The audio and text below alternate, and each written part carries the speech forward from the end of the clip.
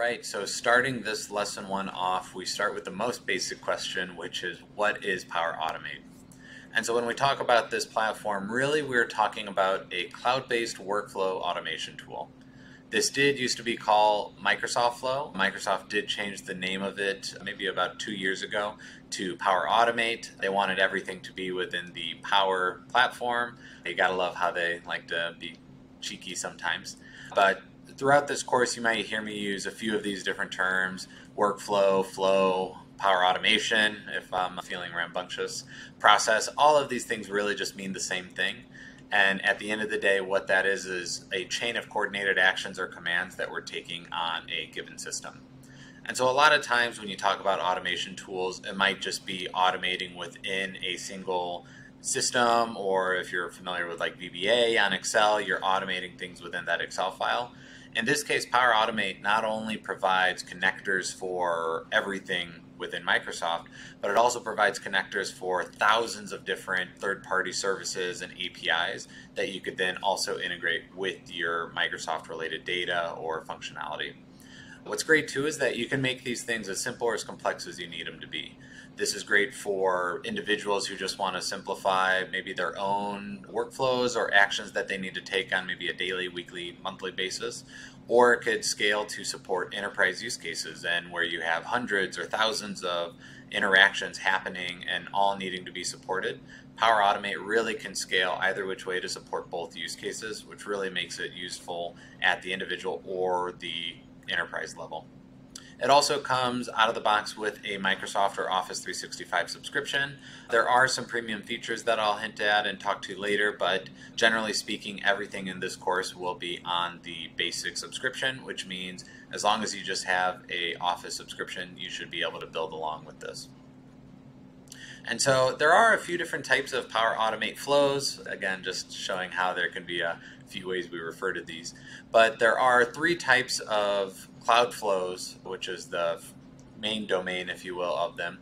So there's cloud automated flows. A great example of this is something that's happening in one of those systems. It's an event, really, that is creating this workflow to run. So when we receive an email, then send the attachments over to OneDrive. That's an example of the automated cloud flow. We have instant flows, so these are more based on action, right? So if I press a button, that could be on your phone or even from online if you run the flow. You could also have instantaneous things such as for a selected message from Teams or for a selected email, perform an action. That is an example of an instant cloud flow. The third one then, pretty self-explanatory, is a scheduled flow. And so these are ones that you can program pretty robustly to either be down to, say, every hour, maybe you need it every day, every other Monday, Wednesday of the week. All of that is really this kind of logic of how you can create a scheduled cloud flow. Now, there is another section of Power Automate that we're really not going to cover in this course just because there's so much to each of these in their own right. But still, just to summarize them, there are desktop RPA flows. And so where cloud flows are all running on the connectors that are available through the online kind of services, desktop RPA flows are really more meant to be connecting to mechanisms or files or components that are on a machine. So this can be your own local machine. Maybe you want to open up a web page and scrape information off of it. Or at a more scalable situation, you might have these running on a virtual machine and processing files or receiving PDFs and sending them somewhere else. All of these are things more running off of CPUs that are really on your computer at the end of the day. There is a brand new feature that is really cool now with the release of ChatGPT and everything on that. So this describe to design is a little early on and still needs some work to really get scaling, but maybe for a personal use case, it is awesome that you can kind of just feed this describe to design chat dialogue and it'll be able to generate a Power Automate flow for you. The final piece, which isn't so much a flow, but at the end of the day, it is still very relevant. This is Process Advisor. You can actually feed this a flow, or you can feed this a manual process, maybe Visio, things of that sort, and it will be able to process and kind of give you an understanding of how optimal that flow or process runs, and try to provide recommendations on how you can reduce it.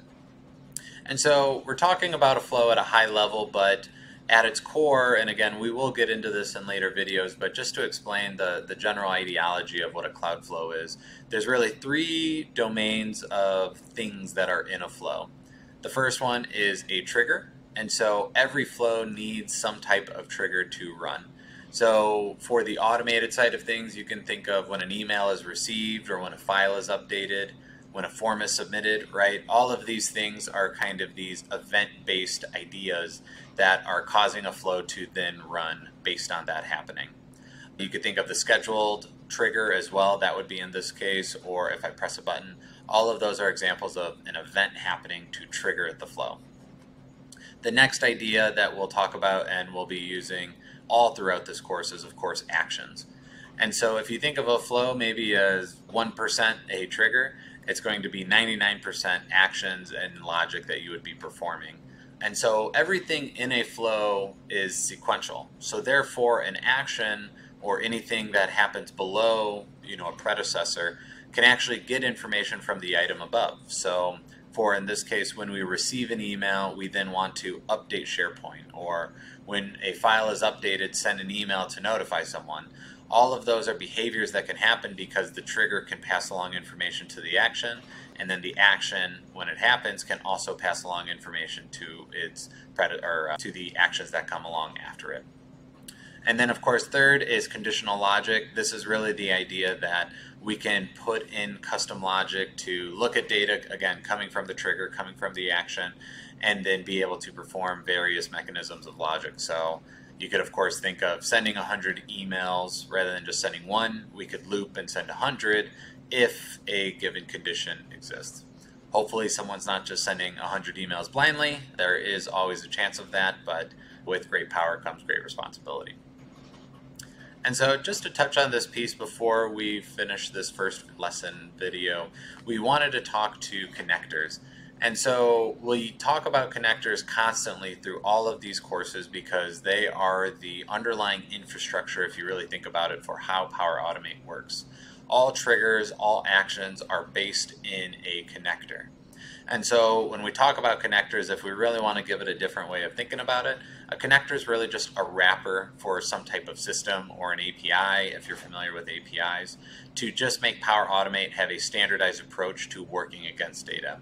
And so that means a user can receive data, no matter what that data is, they can work with it in a standard way, which is JSON, and then be able to send that data back all through the connector without having to actually understand how to program against an API or a SOAP endpoint or anything of that sort. There is a distinction that I do want to call out too. Again, I mentioned it earlier, this idea of basic versus premium connectors. And so what comes out of the box with most subscriptions is access to basic connectors.